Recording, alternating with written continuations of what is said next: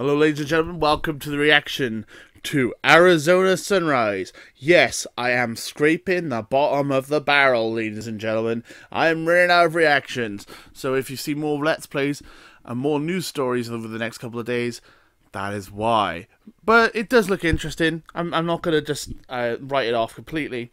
Arizona Sunrise, I've heard about it. I haven't seen any of it. I haven't seen any gameplay yet. But it's supposed to be a zombie VR game. And it's supposed to be the killer app for the PlayStation VR, apparently. Or the Oculus or whatever VR system it's on. Anyway, let's have a look at the trailer, see if it's any good.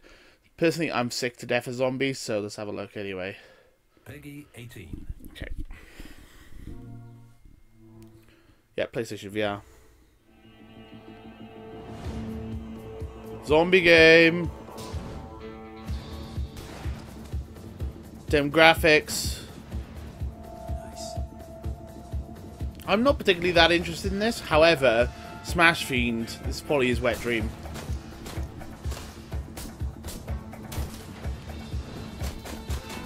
He does love his zombies. It looks interesting. So it's an on-rail zombie shooter in VR?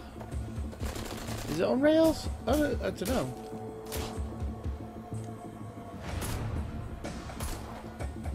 Roam freely or teleports with the control. Okay, so so you have to move. Interesting.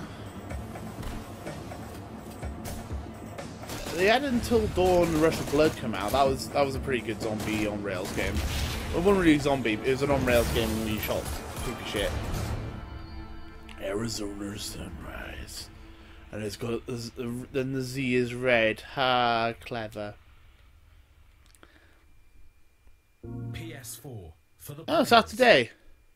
Cool. If you guys got PlayStation VR, let me know if that game's any good. If you actually buy it.